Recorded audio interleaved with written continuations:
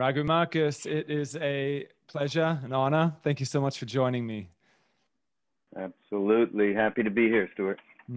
How are you doing in Ohio for starters? It feels rude not to check in with how you're doing in California.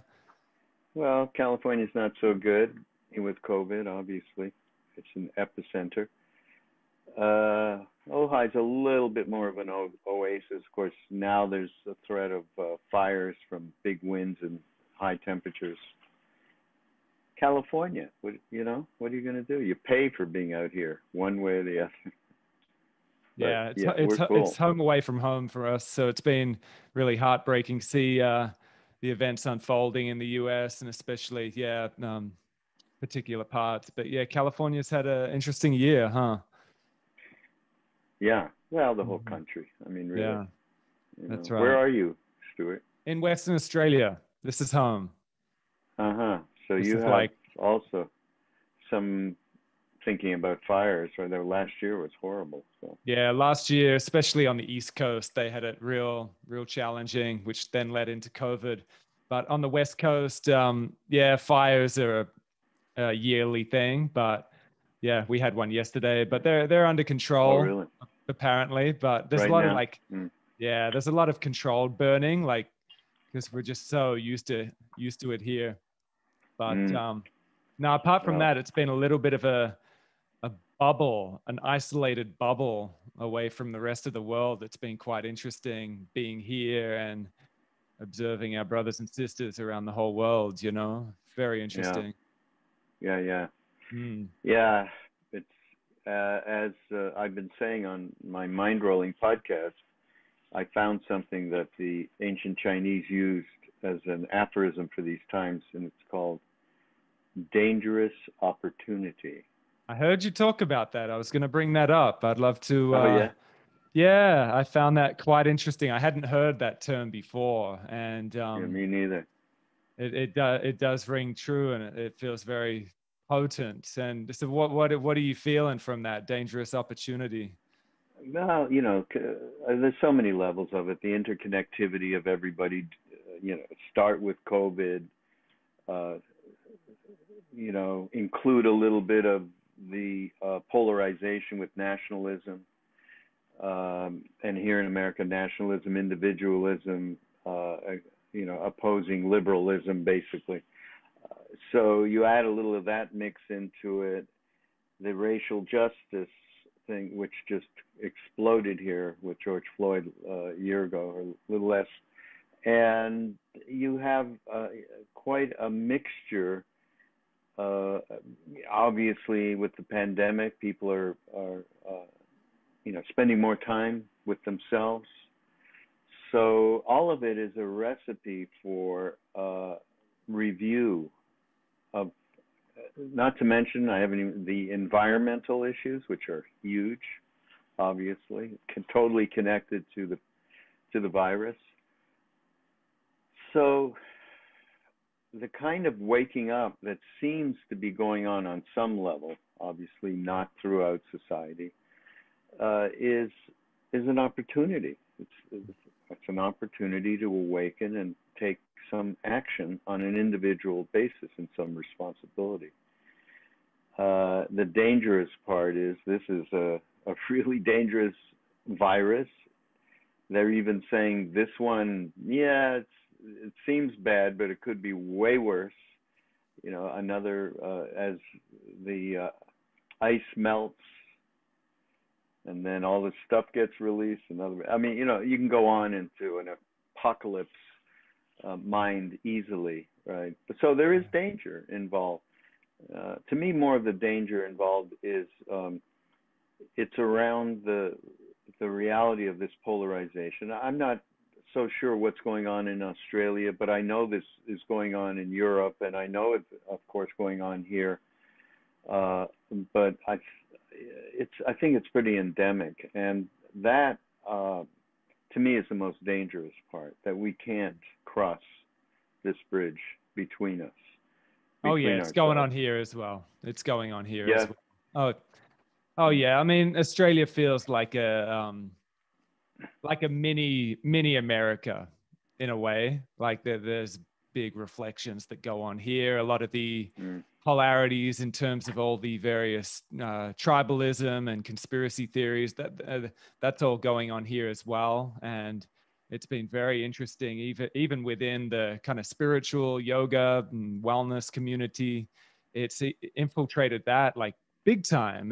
That's been interesting to observe, this kind of tribalism, even within the spiritual community. And very, very strange to observe. And I've had even dear friends that I thought were fully on the same page, like fully seeing things very similar to one another. And then all of a sudden, something got them. Or I mean, I try to keep my lens open as well, like and try to listen, you know, and not feed that trap of polarization, which my instant reaction is to, like, what the fuck are you talking about? Like, you got sucked into that. But then I try to observe my righteousness and like not feed that too much. But it's tricky right now. Yeah. You know, we of course we're all considering this and talking about it, and from that level all the way to the kind of Trump polarization, Trump people. So we found a conversation between Ram Dass and a man named Joseph Goldstein, who's one of the three main teachers who brought Vipassana meditation back to the West. And Ram Dass actually was reading a letter. This is available. You just got to search around the social media, Ram Dass, Instagram, and all that stuff. He read a letter from someone saying exactly what it is, reflecting what you and I are talking about. Now, what do we do? I mean, I can't get through this. It's terrible. I can't get through this polarization. And Joseph then said, you know, I'm just remembering, like, around 9/11, all those years ago, he said, I was doing a retreat, a meditation retreat, and then there was Q&A at the end, and people were one after the other talking about, you're saying do metta, loving kindness meditation, may all beings be happy. Well, I don't want those MFs to be happy. I can't say that. It's complete bullshit. And he considered it and went, yeah, no, obviously we can all hear that issue. So he said, well, why don't you change it out and say, may all beings be free of hatred. Right. That was an opening. We all want all beings to be free of hatred. So we have to just find one place that we can put one foot in front of the other to start making the change inside ourselves so that something can happen. Totally. Now, speaking of Joseph Goldstein, which I revere him so much, he's a great teacher. Which brings me to, and I just love how the Love, Serve, Remember Foundation, the Ram Dass community, that whole crew, the balance between Buddhism and Bhakti, and I just love it. And my wife and I, it's changed our life, you know. The combination of the psychedelic experiences we've had, the deep yoga experiences we've had, and of course these immersions and retreats and time spent with these incredible teachers that have taken Buddhism so deep and Bhakti so deep. And there's possibly because, but I feel, and there's this humility, and like everyone's super like kind of like little kids as well. So all these master teachers, yet everyone's very grounded and real, and all that kind of spiritual materialism shit that's so common. Haven't felt that much when I'm around a lot of this community. Yeah, it's a beautiful thing, and I'd love to hear your journey of a lot of people that have been showing up to my yoga classes and that listen to this are young men in their early 20s that are going deep right now, but they're also, I mean, it's an interesting time with all the information available, all the great teachings available. Well, so many of them. It can be really confusing.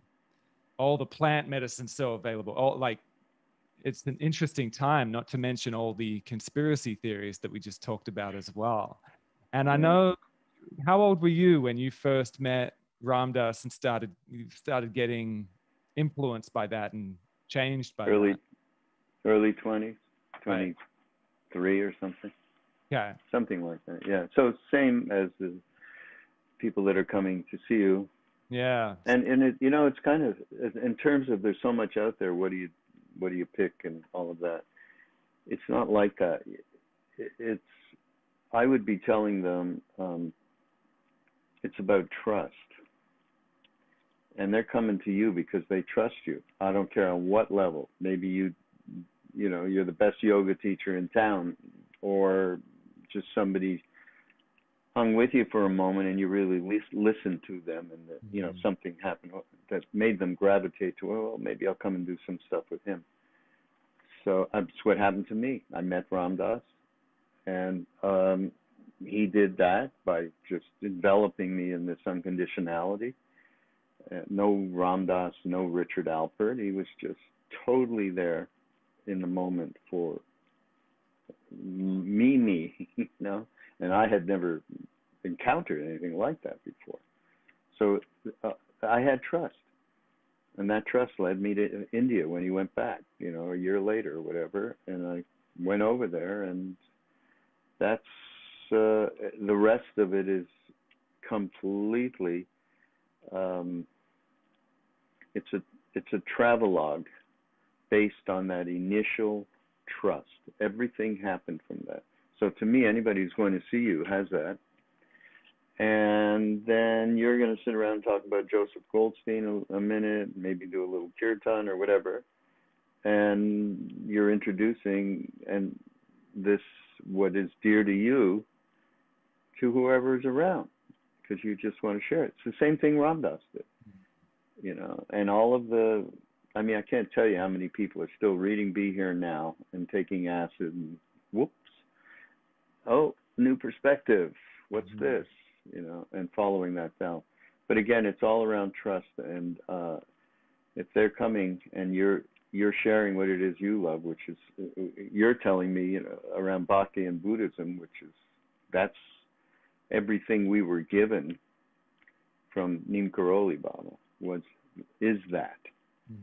So Joseph and Sharon and Jack, the way they are family to us it is. I mean, we do all these retreats in Maui, or had done until Ram Dass left. Although we're hoping we'll get another one in at the end of the year in Maui.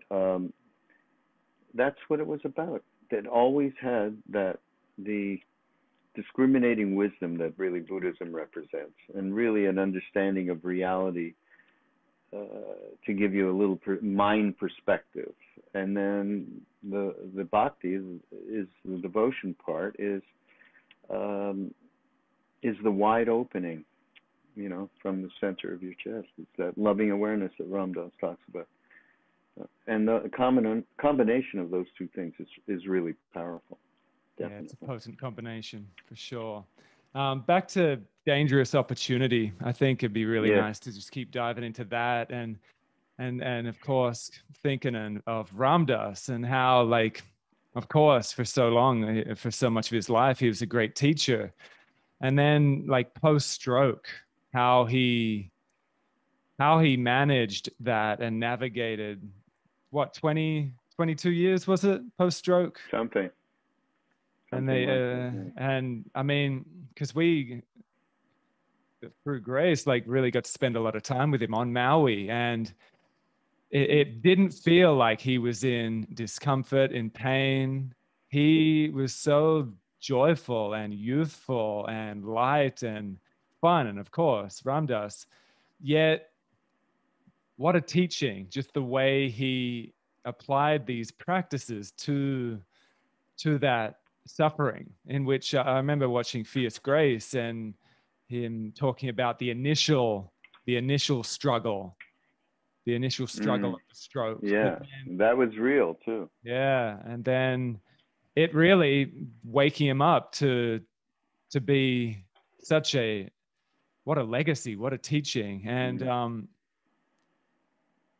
how do you find in your own life, like working with the current challenges within your own life, this combination of bhakti and Buddhism? What's your journey like in being so close to Ram Dass for so much of his life, and being a teacher yourself as well, and having now a lot of attention? How's your journey with all this dangerous opportunity and integrating these rich practices? Yeah, that's a big question. Hang on one second though. Katrina, can you let the doggy in? That's a big question. Yeah, big question. Well, we are all human. We are all fucking up from time to time, without question. All the way to all the teachers that you're talking about, you know. Ram Dass he had a good phrase for it. He would say, suddenly he'd have these, you know, a dark thought or a something, right? And he'd look up and he'd go, wow, how did I get here? You know, and then he said he would embrace it, love it, and allow it to dissipate in whichever way. Now, sometimes that dissipation, it's not like it goes away forever. If it's a deep emotion, if somebody's passed that you were close to, and then you have these waves that grab you and you are completely lost. Right. So it's not like that's going away right away, but Ram Dass, his thing was that you can live on more than one plane of consciousness at the same time.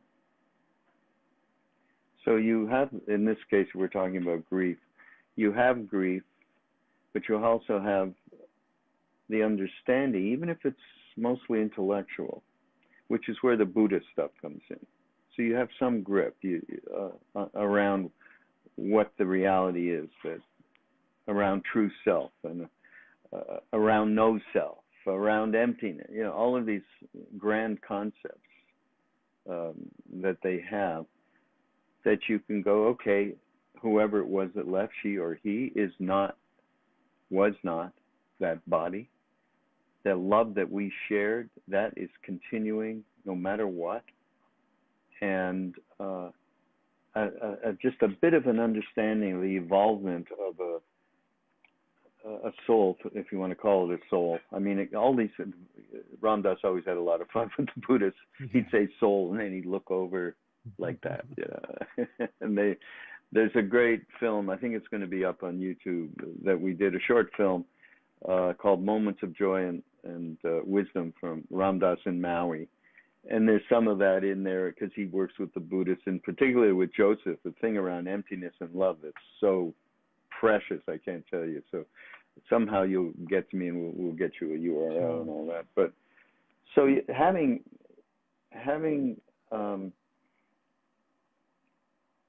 it's perspective. It's all perspective. You know, once you have trust, and that trust leads you to a path which makes sense, which I don't know you and you don't know me. I mean, maybe know of me and everything, but you're just speaking the same thing as me, right? So you gravitated over to what I gravitated over to, and out of trust. I mean, I hear it, you know. So that's what everybody needs to have awareness of, that once you have that trust and you get onto a path that makes sense, doesn't matter what it is. They're all the same one way or the other. Obviously, there's a big difference between Gyan Yoga and Bhakti Yoga. And maybe Gyan is a little difficult in these very Kali Yugish kind of times, meaning, well, we don't have to. We're in it, you know, the environment and it's social and political, and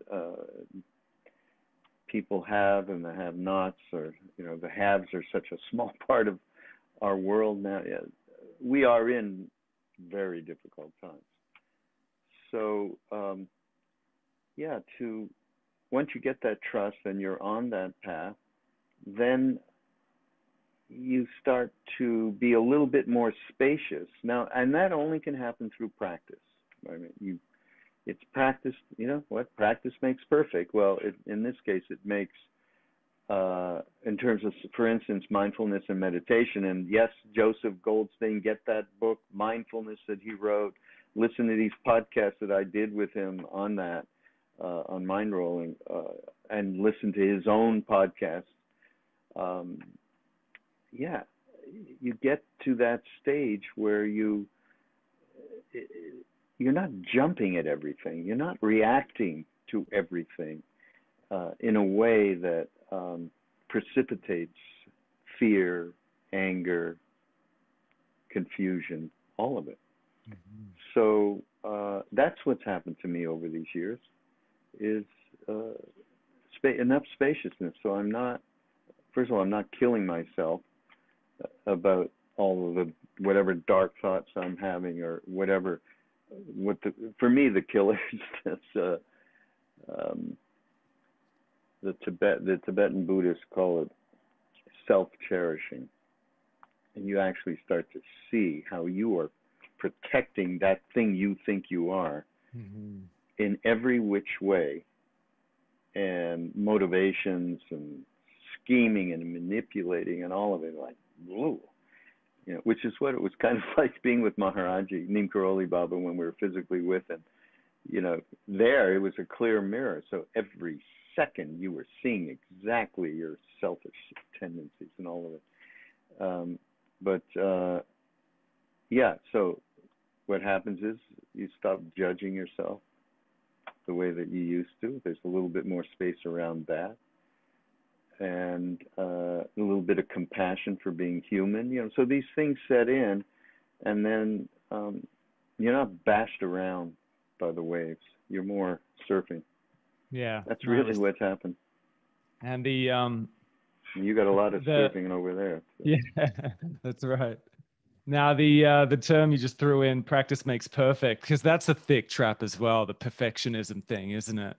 Of like this quest for perfectionism, this kind of toxic positivity, which it's one of the main things I appreciate from this beautiful community, is the realness and you know, getting honest and vulnerable with our fuck ups, and it's like, it feels like that balance of both being honest with it, owning it, at the same time not taking it too seriously.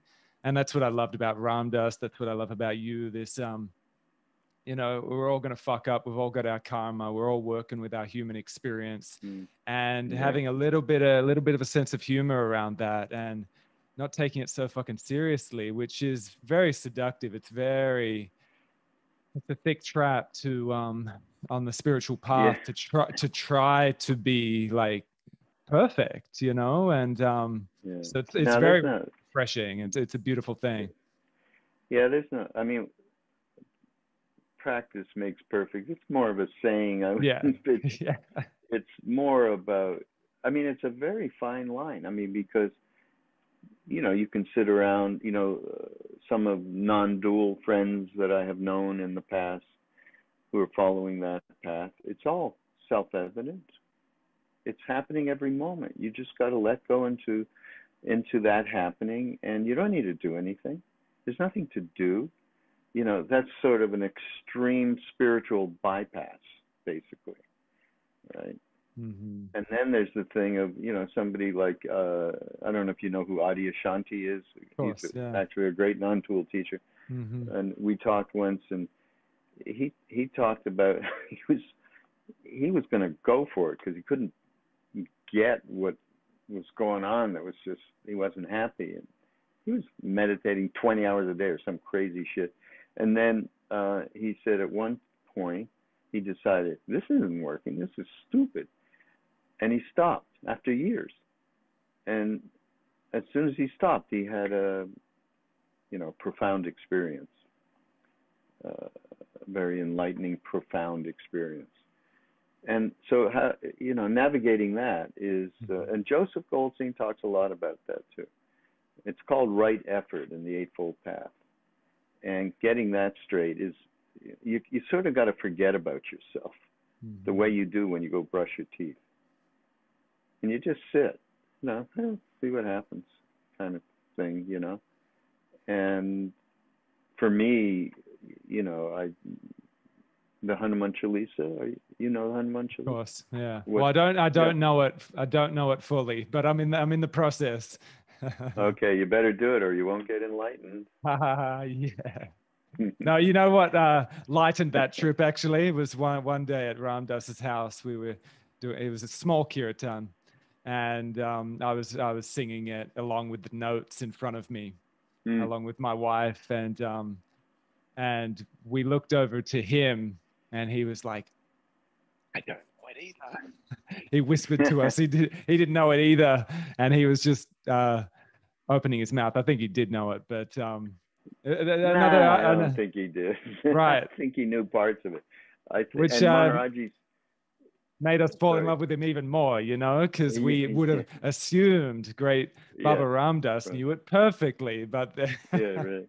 No, even Maharaji said, if you learn the Chalisa, your brother will be okay. He had a crazy brother. I mean, mentally deranged brother. And he never did. So I never talked to him about it, but he knew it mostly, but he didn't know it completely. And he would have laughed about that. Absolutely. Yeah. Before we wrap this up, it'd be nice to bring a bit of attention to the conversation on Guru, because of course you've had profound experiences being around Maharaji, and it's become an interesting perception for younger practitioners, of course, with a lot of the sex scandals and power trips and whatnot. So it's a confusing word, a confusing concept for a lot of younger practitioners about the guru, for better or for worse. And it's good that all this stuff's coming up, and wounds are getting healed, and we're having the conversations. But what to do with the guru phenomena? Like it's been profound. Even just of course I never met Maharaji, but I feel him, I feel it through you all, through the mystery, and I feel like a kind of middle way type perception of hearing this predicament of the common traps of the guru mentality, when one is either claiming to be a guru, or people are claiming that they're guru, but they're not fully in that guru state. It's a slippery slope, or it's a tricky power trip. So sure is. And I've heard you brought up Thich Nhat Hanh's talk on the new guru being Sangha, which I dig, I get it, I feel that. And let's talk a bit about that. How are you feeling about the guru phenomena and potentially this new thought of Sangha? Oh, that's a bunch of bullshit, that Sangha thing. Right. I'm going to get roasted. Of course I believe every word Thich Nhat Hanh said. The coming Maitreya is the Sangha, and that's all true too. But as Ram Dass said, and as we know, everyone has an inner guru that doesn't need necessarily to manifest physically. And in Maharaji's case, he's got thousands of people that are connected to him the same way we are, without having a body. So that's not, it's not necessary. But everyone does have it. I mean, you can just start with intuition, being connected with a deep part of yourself that's not your thinking mind. So Ram Dass used to say, I have a room in my mind, it's called imagination, and that's where I hang out with Maharaji. In other words, you take a step to open up a door that's beyond rational mind. Basically, that's all he's talking about. As far as the gurus, especially in the West, and I include, around the world, really. I mean, India has a gazillion gurus that are not gurus, because if you interpret it in its most classical sense, it's such there's your flower guru around the corner. He's got the best flowers, right? I mean, it's a word that's gone, basically. But if you use the traditional Indian thing, which is Indian and Tibetan, Buddhist, Satguru, the true guru. So that is somebody who's no longer in any subjective, objective polarization inside themselves. Nothing. They just are living in a pool, and they're generally in India called siddhas. And there's not a lot of, my mentor KK Shah used to say there's like one siddha per 100,000 saints, for instance. So it is a rare thing, apparently, to live in a body and not have that duality. Although Maharaji had a personality. I mean, the way that he played with us, these kids from the West, I mean, he had a great time with us, making, like, singing, and we were doing all this stuff and eating and feeding, and it was like, had nothing to do with, there was no Dharma talks, nothing. There was no, and he didn't care. He didn't say, go meditate. We just happened to go off and met Joseph and Sharon and started meditating, using Vipassana. Now it's a foundational practice for many, many of us.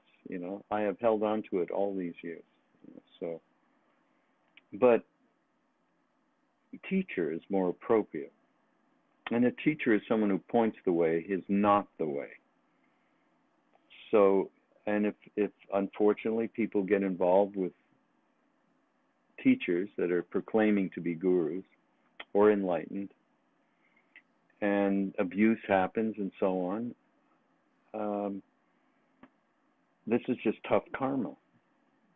Somebody needed to go through this and hopefully come out the other side, which many people do, some people don't. And it just turns them off. And I have no idea how it all works, but it's real. You and I both know tons of people that this has happened to one way or the other. There's this crazy, is it Nexium, this thing? I saw a few episodes on Netflix. Oh, Jesus, God. It's saying all the right things, in the beginning, this crazy guy, and then complete control and abuse. I mean, it was just off the wall. So hopefully, I'm saying hopefully people can wake up when they start to see. It's not even seeing, it's just feeling. It just doesn't feel right. Like with you, you're like feeling this stuff and it feels right, which is the same as me. And I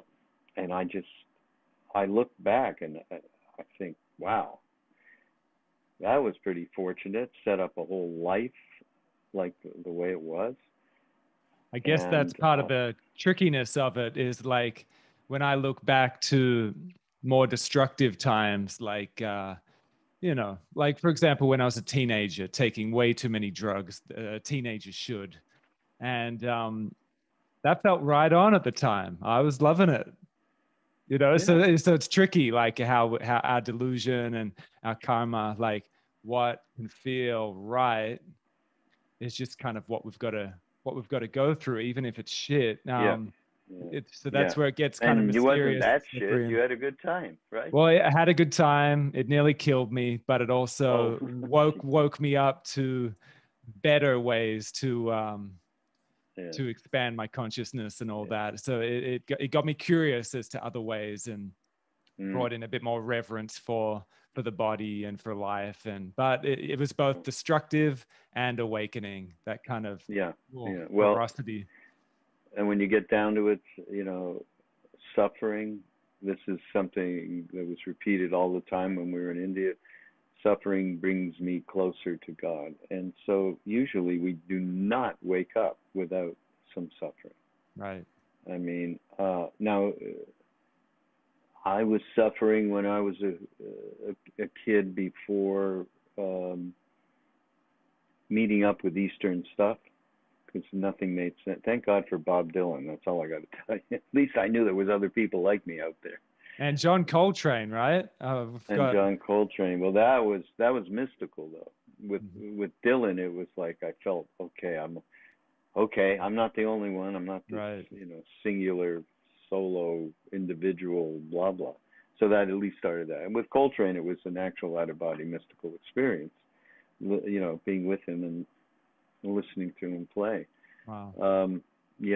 But finally, when I got to the East, shall we say, came to me, I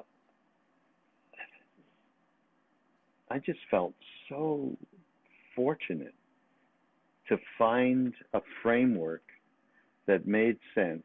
So, I had been suffering, and then I understood that I needed to take all experiences and have them work for me in transformation, not so much intellectually, but experientially. And what helped with that? Psychedelics, right? I mean, that really helped with that. It helped with even understanding someone like Neem Karoli Baba, and I don't understand anything. What I mean is it helped me to be in that presence without freaking out, okay? Because it was like an acid trip, being in that unconditionality that's moment. I mean, it doesn't end, it just doesn't end. So back to the guru thing, though, with all of the, the kinds of things that people get involved with that are very hurtful by getting on a trip with somebody who is interested in self-gratification. If that's happening, then it's, it becomes really a tough issue.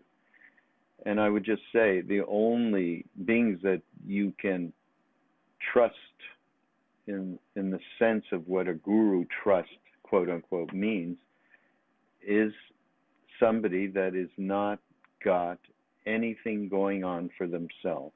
So there's, and someone go, well, how do you know that? Oh, shit, this instant I sat down, you called it actually, Stuart, you said, you called a him and an it. I think you used the word it, because what is it, Mm-hmm. It's way beyond a human in a blanket. It's that thing that is part of the interconnectivity of joy and love and wisdom that just permeates the universe, and that's that divine intelligence. There's so many words for it. But unless that's there, you'll know it, and it is rare. It's the Tibetans have had more of these kinds of beings in the last 100 years, I think, than the Indians for some reason. And maybe I'm just a projected bias. I have no idea. But yeah, I know 16th Karmapa, absolutely. When I got just close enough to him, I could feel him. It was just the same as Neem Karoli Baba. I mean, same thing. And I knew it was an it. That's a good thing. It's just an it. That it does the right thing for you and everybody else. It is not interested in anything for itself.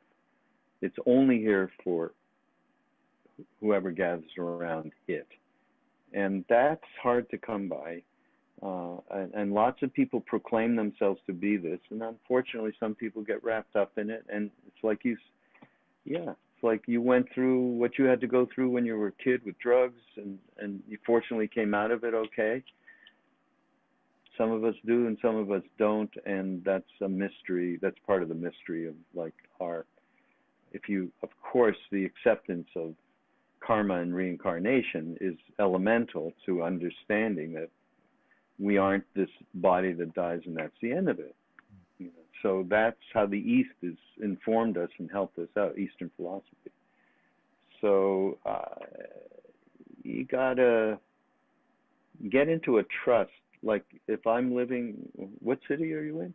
In Perth, Western Australia. You're in Perth. Oh, so if I'm in Perth, as far as one can get from you, probably nearly. Oh, really? Yeah. One of these days, I want to come there. But yeah, if I'm in Perth and I'm somebody who's interested in yoga and saw you as a possibility, and trust your intuition when you get with that teacher, that it's not going to be necessarily someone that is the way, but can help point the way. And if the teacher has any kind of opening to not being a person who is interested in self-gratification through teaching and all of that, what that implies, then just, boy, grab onto that trust. Because that person, if he or she really cares, is most likely going to be opening you up to the right resources.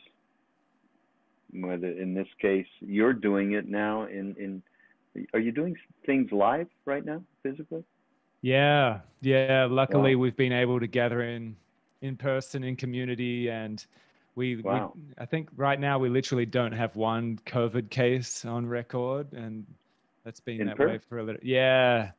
Because it's a unique place. It's quite unique when you look at how big Australia is, and then Perth is all the way over the west coast. And I mean, it's a city of a couple million people, but it's quite. We're in summer. It's quite sunny. A lot of people haven't been going to indoors like workplaces much. And Australia just shut borders really fucking quick and got it under control. And so we've been able to go to classes and teach. We had like probably a month where we couldn't. No, maybe 2 months, and that kind of got it under control here. But definitely not taking it for granted, because borders are opening up more and things are changing, and who knows what the year ahead will lay out. But grateful that we've actually been able to gather. Well, that's terrific, because that's people are really missing that here. We do through Love Serve Remember Foundation, ramdas.org, and the Be Here Now podcast network. We do as much stuff online as we can. And a lot of people are doing it, Krishna Das included, who's part of the family. And but again, these people are coming to you, and it's fantastic that you can actually be together that way at this point. Seems crazy to us, yeah, and people are going deep, people are really feeling the collective angst, and I think realizing how good we've got it. And I can feel like people are going deep right now. It's been beautiful in that regard. Yeah.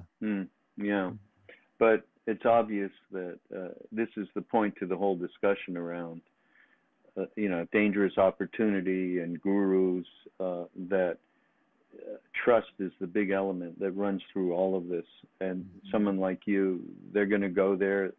They're going to engender this trust will be engendered, and then these resources will be laid out. That you love and you want to share.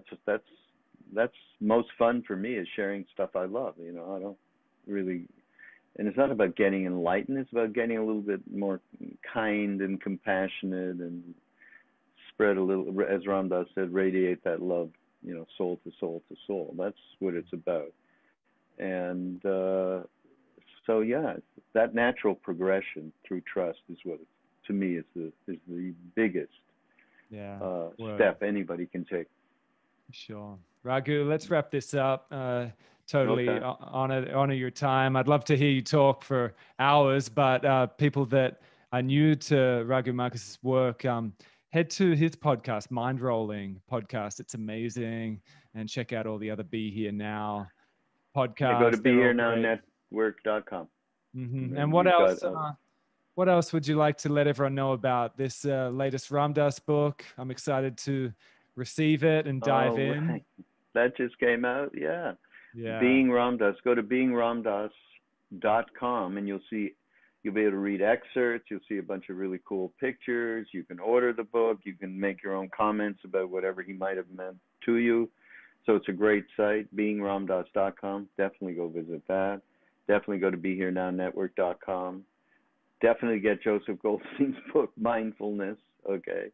And you can get that in the Ram Dass shop, perhaps.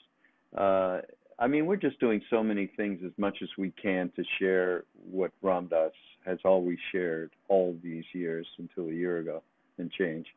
And we are just happy that people are gravitating towards what he really represents. I mean, we're going to do a major course, online course, and I'll let you'll know about it. I know because you're helping us out, but it'll be the life and teachings of Ram Dass and the practice of being here now. And those are the kinds of things that can really help, because he is so great at giving the fundamentals of perspective and being kind to yourself. And he was honest. He was just honest all the time, you know. So we're going to have that. We got more music series. We got our Soul Land music series that we do, live streaming of great stuff between Trevor Hall and Krishna Das and more. So yeah, just go to ramdass.org and put your email address in, and then you'll get all the kinds of notifications telling you what we're up to and turning you on to different things. Yeah. Thank you so much, Raghu. Great to connect. Ram Ram. Yes. Ram Ram.